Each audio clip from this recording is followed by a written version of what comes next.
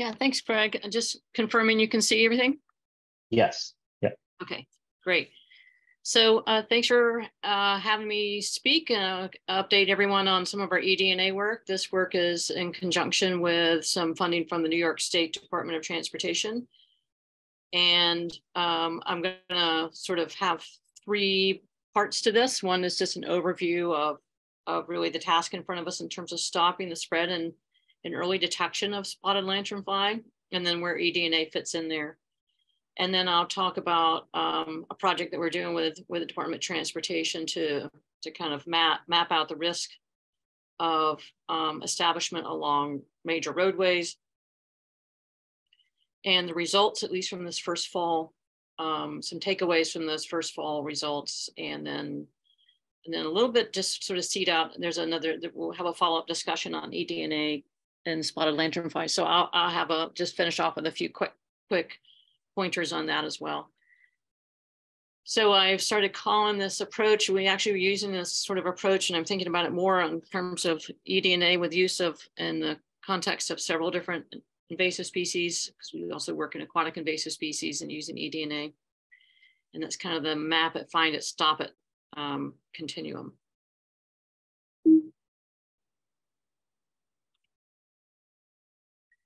So this is the invasion curve. I'm sure you've all seen this, going from the point of introduction. So this could be just the initial introduction, say in North America or to another continent, but it also can be considered at a very local scale.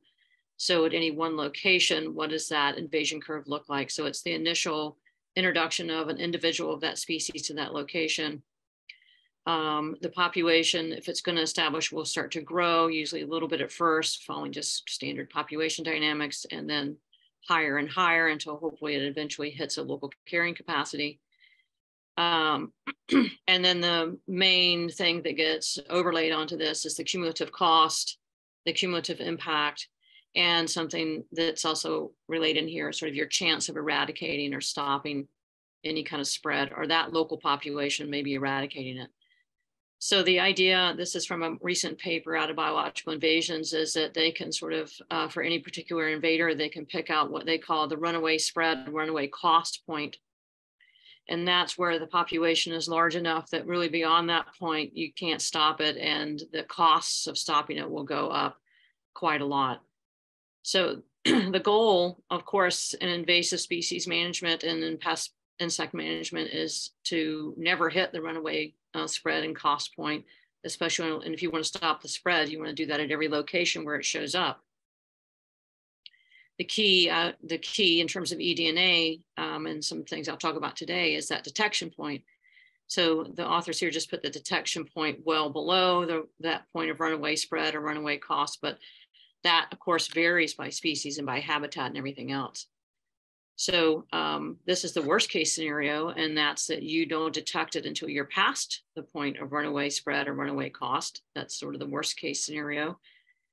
And I would say, unfortunately, I think we're probably often in that situation with invasive species, but we don't really know how often we're in that space, but I kind of worry that we're regularly there.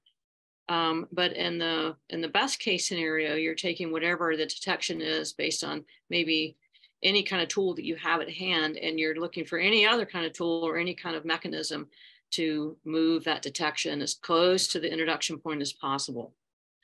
So if you do that, then you allow yourself a lot of time to respond, perhaps allow an eradication to be successful, but to the very least, to be able to stop the spread from that location to any other. Certainly if it is manageable, you minimize your costs as well. So anything really we can do in invasive species management to move that detection point way, way, way closer to the point of introduction is a massive help.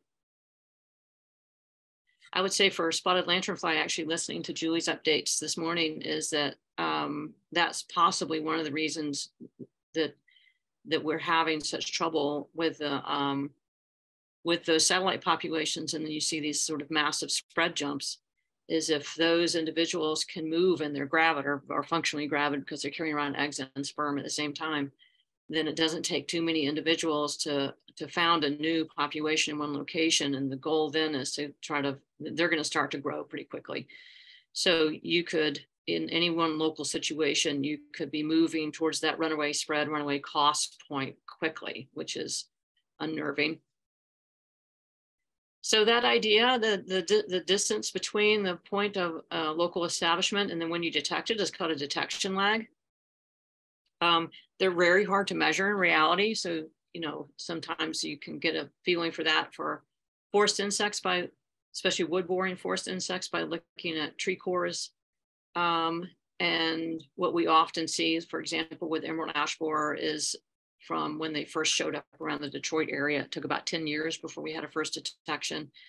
And for Asian longhorn beetle, it's probably 5 to 7 years we've seen, like in South Carolina, from what kind of data we have. So those detection lags can be pretty long. So we want to minimize those as possible. And that's what I just showed you in that last graph. So of course, the problem is, and in responding to invasive species in general, is that it's very difficult to find them, especially when they're very rare. So finding those 1 or 2, 3, 4, 10, whatever initial individuals that found a local population is very, very difficult.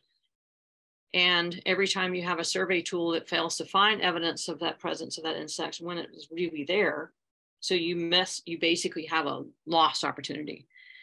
And if you have a species that's going to move from that initial introduction towards that runaway spread point quickly, then that's a huge lost opportunity. So we really want to do everything we can to avoid that. So, that's a kind of way of summarizing it in some nice indications of that this is a common problem across all invasive species, but certainly this is not a new observation, right? So we've been trying to figure out how to lower that detection threshold for forever. So what are we bringing to this that's new? And I would say we're bringing 2 things that are new, and I kind of want to talk about each of them because they're going to kind of go together in the example that I'll show you from New York State. One are the risk maps, which Matt just did a great job of explaining. I just did a screenshot of one of his apps. This is just a risk map, pathway risk map for Virginia, which shows kind of hotspots of where you would expect through these human mediated transport mechanisms. That's where you should go and survey. So I think those, the progression in risk maps for spotted lanternfly, but for a whole bunch of invasive species just gone through the roof with our ability to deal with large amounts of data, to make inferences from that data, the availability of human transport vector data. It's just really transformed our ability to kind of map out what that risk looks like. And those are becoming increasingly common and very, very helpful. On the same end, especially the folks who've been kind of watching us as we have been thinking about and developing eDNA tools for insect pest management, you have just this sort of burgeoning. So eDNA within insect pest management is rather new, but of course, in aquatic invasive species, it's pretty much standard practice at this point. So we've been trying to port over some of that experience from those other areas into thinking about invasive insect pests. So it's just a molecular tool that allows you to find the DNA that's left behind by your target insect.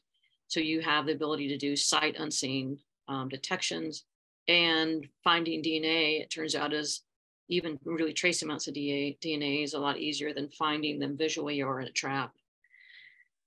So the 2 things to me are sort of just ready to hitch together, right? So what can we do if we hitch them together? So if we can identify in space where these risky places are, then with eDNA, we can target those spaces, those risky places, and find evidence that that insect pest is there, even when they're very, very rare, and you might not be visually getting any, or even any trap data yet. So that moves us really effectively down to not only down that we lessen those detection lags, but we do it in a smart way so that we don't imagine that we have to do this all over the state of Virginia. We have to do it in some very key places in Virginia. So by coupling those 2 things together, I think we can get at some very powerful advances in solving this detection lag problem. So, if you're still feeling like you're happy from Thanksgiving, then you can kind of be romantic and think of the 2 things of risk maps and eDNAs like peas and carrots. But if you're just hungry because it's getting close to lunch, It's just peanut butter cups. Two great tastes that taste great together. So what can we do when we move the two together? So as an example of how we're trying to do this, I'll talk about what we've been doing with New York State DOT, and they had us come in and conduct some eDNA roadside surveys based on their risk maps. So I'll tell you a lot more about eDNA, but what the tool we're using for this particular effort is useful on trees, and this is what we call roller aggregation. We literally use paint rollers to sort of pick up the DNA. Again, I'll explain how all that works in a second. In the past, for example, we've done work on eDNA in vineyards, and that's a slightly different field tool, but the lab part is all the same. So when I've shown this map from September 21st of 2022, because this is a bit delayed because it's the official map, but this is kind of where we thought spotted lanternfly were in New York. And when I show you how we laid out our sampling, hopefully this makes sense. So you have to kind of go back and remember that this is kind of where we thought we were in September. So this is the risk map that that New York State has produced, and it's a little fuzzy. I apologize for that, but you can see the risk potential going from very low in blue up to very high in red, and yellow, of course, being in the middle. And because we have we've learned pretty well now that spotted lanternfly move pretty easily on cars and trucks. To our, probably each of our dismay, thinking even about how we might be moving things around. What they found was that their riskiest places were along roadsides, especially when there are a lot of ailanthus trees or other host trees around. And then I would also argue that there's a clear sort of signal in their risk maps associated with where cars and trucks stop for a little while, and lanternflies can jump off if they happen to be hitching a ride. So we took their risk maps and came up with 4 transects that we were going to do eDNA surveys on, which are literally just roadside, stop the car, get out, and do a eDNA survey. We structured these. You can see these are our 4 transects. They kind of move out along Long Island. They move from the 87-84 interchange up to Albany. They move from Binghamton up to Syracuse, and Binghamton out towards Bath. We chose the beginning of each one of these to be a spot where New York State knew that they had spotted lanternfly. So we kind of anchored in the bottom of each one of these where we know they were. So we could hopefully, the idea was that we should get positive eDNA hits where we know that they exist. And then what we hoped to do was then move out from there along a gradient of possible SLF densities into places where they didn't think they were, but they were clearly marked as high risk. So we tried to make sure some of our sites overlapped their red areas on the map and then overlapped some spots that weren't red. Each of these were about 100-mile transects. Each of the dots is about 10 miles apart. They weren't exactly 10 miles apart because we were concentrating on hitting rest areas and cell phone stops and truck inspection stations and exits that had like big truck stops. And then every once in a while we just pull off on the side of the road, but we also try to pull off on the side of the road in a place where we weren't going to die from being along the side of the road, especially when you get up that corridor going up to Albany, because there's a lot of it's the throughway. If you've ever driven, there's a lot of agro drivers that are coming up from New York trying to get to the Catskills on time. So we tried to stop places where we could get well off the road.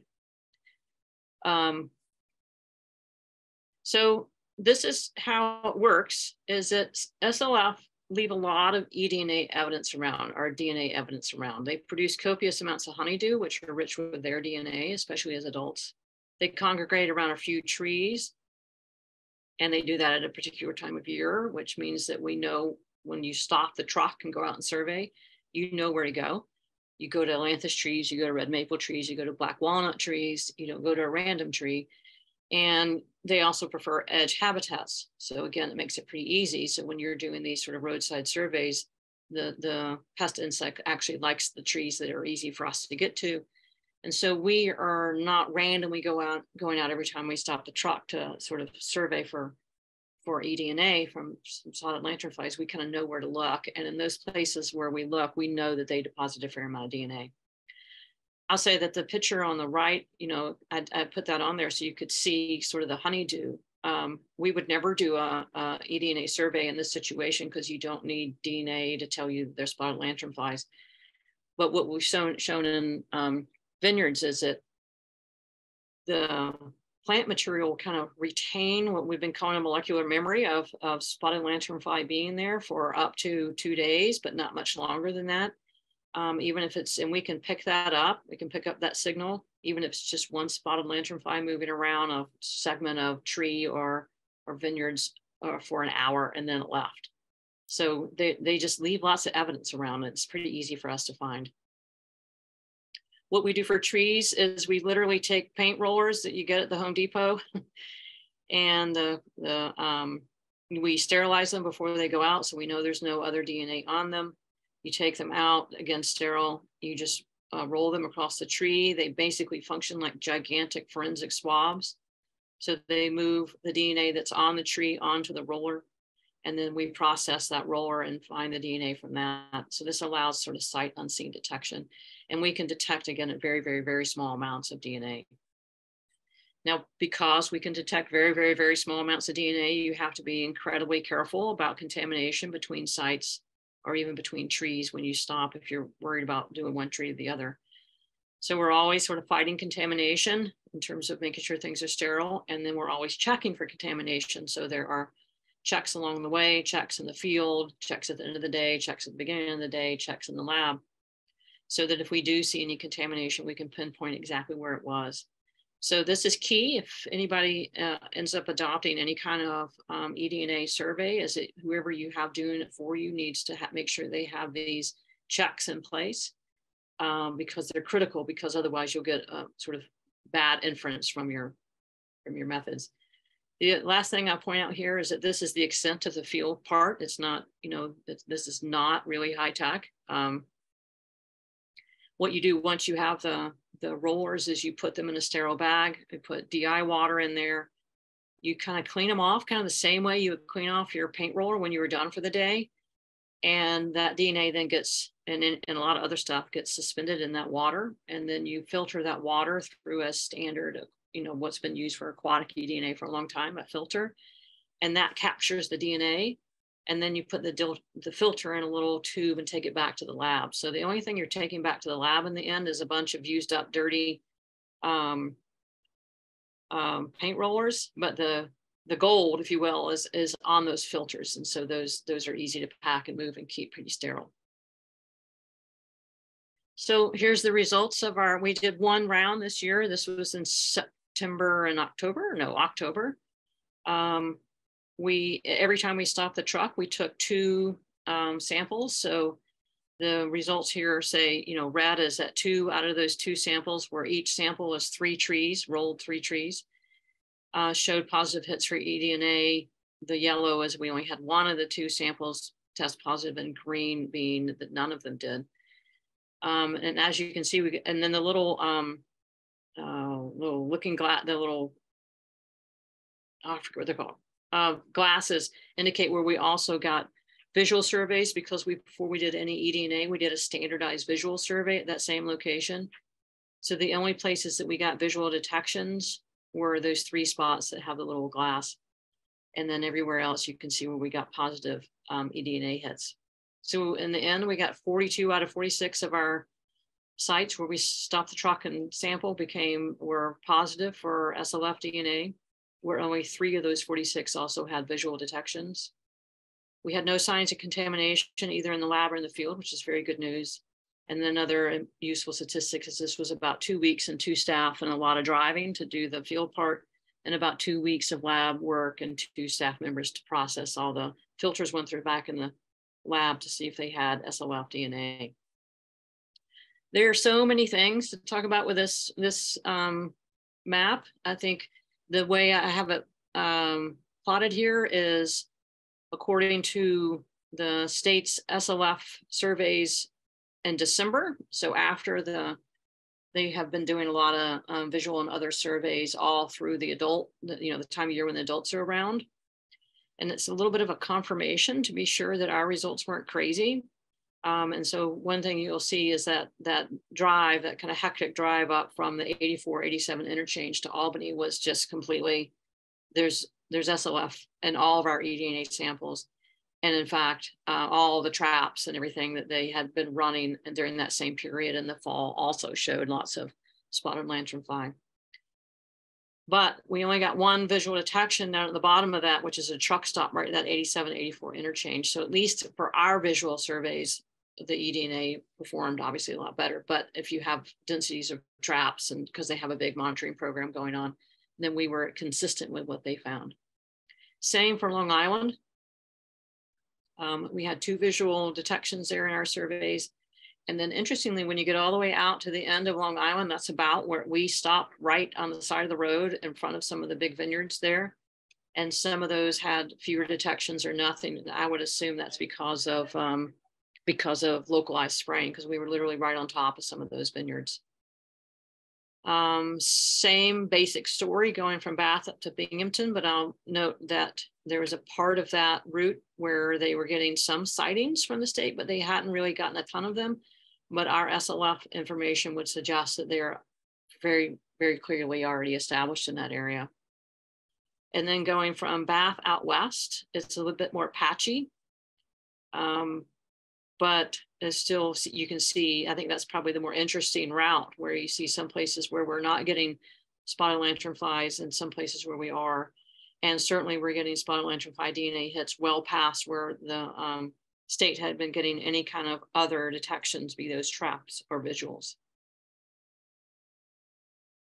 So take home messages from year 1 is clearly, we wanted to be at the edge of where they thought that the spotted lanternflies were, so we get some gradient, and there was really no gradient. So we weren't really surveying at the front of that gradient. We'll try again in the summer and fall of 2023 and work with our working group in New York State to try to identify where that is, and probably even go further than what we would think. So we'll move further out, probably further out west and a bit north. Can we identify new satellite populations, and do these coincide with the mapped at-risk locations? Well, we got so few non-detections that there's no way to do any statistics. So stay tuned, and we'll hopefully be able to fine tune that. I guess this is another piece of evidence that visual surveys have very poor detection power. We probably can compare some of our results to the trapping results from the state, but we haven't done that yet.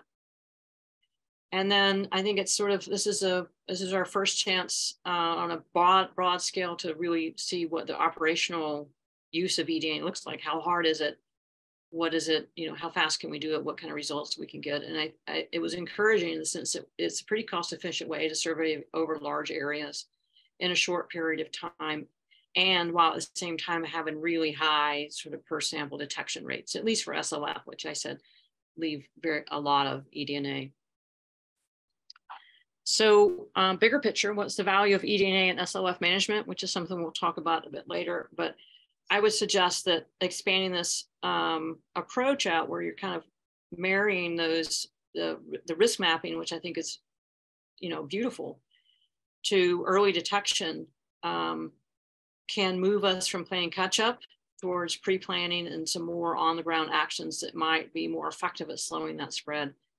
So, basically that means finding those locations, and from what Matt's work would suggest, that's a lot of rail lines, that's more transportation issues, maybe airports, but looking at it as less, maybe not so much, but that we're sort of strategically deploying the eDNA surveys there, and really well out ahead of where we think that front is, because if New York State's results are right, then we're kind of misestimating, I think, where that front edge is.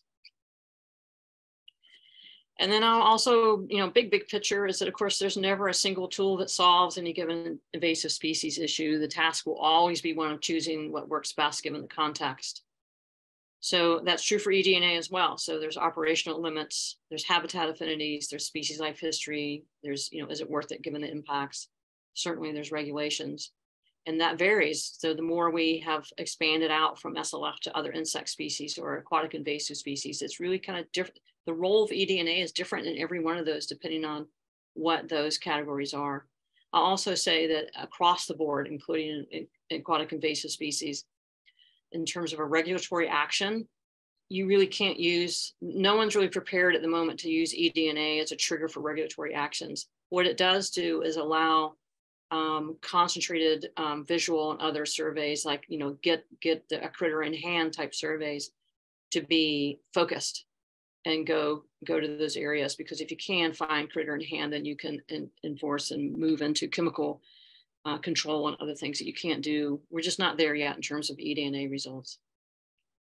And then finally, there's a lot of other tools that are emerging, not necessarily out of my lab, but for others for eDNA, including assessing the success of releasing biocontrol agents, which is happening for hemlock woolly adelgid out of Mark Whitaker's lab at Cornell. There's port and onshore inspections, which are mostly actually happening out of Australia, although we've been working with USDA APHIS on that for food commodity insect inspections. And then aquatic invasive species world, eDNA is used pretty regularly to confirm eradication success. So you don't declare success and go home, and then the invasive species population rebounds. And like a lot of others. So the eDNA part is changing. The landscape of that is changing fast. And thankfully, from our point of view, from the pest insect stuff, is we can learn a lot from both other countries and for aquatic invasive species and other uses like that. So there's a whole lot of people associated with this who have helped in all different phases of this. I just want to recognize who those folks are and who the funding agencies are. So with that, I'll stop sharing and see if I can answer some questions, but thank you. All right. Thanks, Julia. It was great. The one question I saw came up twice was, how do you sterilize the paint rollers? We rinse them. Well, it depends on whether or not we're reusing them from the last time or we just pulled them out of the bag from Home Depot. But if we're reusing them, we rinse them with bleach, and then we rinse them again, and then we rinse them again, and then we rinse them again, and then you dry them out. But we also put them under a UV light to decontaminate them or sterilize them. Then you immediately put them into a sterile bag and close them up. Okay. And you may or may not know the answer to this one, but do you know, is New York considering a positive eDNA hit enough to consider the county as positive for SLF? I don't think that they have decided that yet. That's a good question. Greg, actually, I think that's our talk after the break. Yes. Okay. And can spotted lanternfly DNA come from another source other than the insect? That's a great question. Probably so. So anything that's eating them that might be, excreting them, if there's a bird or something like that, that's possible. I would say, that's why we treat low concentration DNA or just one site as kind of a caution, a yellow, because that we would expect that to be in very low concentrations, and anything where we're getting a lot of DNA basically in our samples, or it's kind of, either in any one sample there's a lot of it or there's a lot of it around, that's going to be a sign that it's them. It really is them. In a way, it doesn't matter because it sort of, it means that they're there, even because something ate it. But I do see the point. Okay. And then can you can eDNA be used for nymph stages, or is it limited to adult detection? That's a great question. So we've worked with Tracy Lesky's group to start to get at that. It was right during the pandemic, and so it kind of got shortchanged. It's worth another look, but I would say our preliminary results would suggest that it's harder to find them when they're in nymph stages because they're smaller, which means that they're excreting less, just period, because of body size. But they also are a little more spread out along the landscape. They don't, one of the nice things about adults is they do congregate on known locations and they leave their DNA there for us. And that may or may not be the same for the larval stages. So there's more to explore there. Okay, I'll just do one more then. Did you comment on and if this is too large, then you could just answer it offline. Can you Okay. comment on the reliability, accuracy of eDNA detection, risk of false positives, or any risk of confusion with DNA from other plant hoppers or related species? Yeah, sure. So the best management or the best practices for developing any eDNA assay across the board is that you always do what are called specificity tests. So you test against a whole lot of different species from the very beginning. That's part of the standard practice and peer review. You get checked on it. And we did that when we originally developed this. So we tested against a whole bunch of different plant hoppers. And then since then, we've had incidental ways of testing, and it's always shown to be specific only to lanternfly. I will say that it is always best practice, especially with a spreading invasive species, to continue that process. So for example, if eDNA was to be used in California, you would want to do that again, because there's different co-occurring species in California than they are in New Jersey and New York, which is where we developed this. So that's a constant process, and you should always be looking. But and you should always be critical of that when you read an eDNA sort of thing.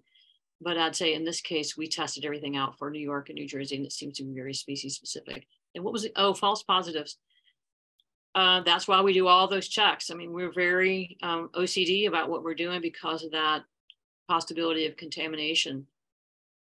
A lot of gloves, a lot of protocols, and a lot of checks where we make sure. So if one of the checks, if they show in lab that there's a eDNA, then we know where that contamination happened, and we can go back and we can fix it. But if you're reading other eDNA or looking at other eDNA results, you should immediately look to see whether or not what are called negative controls are negative.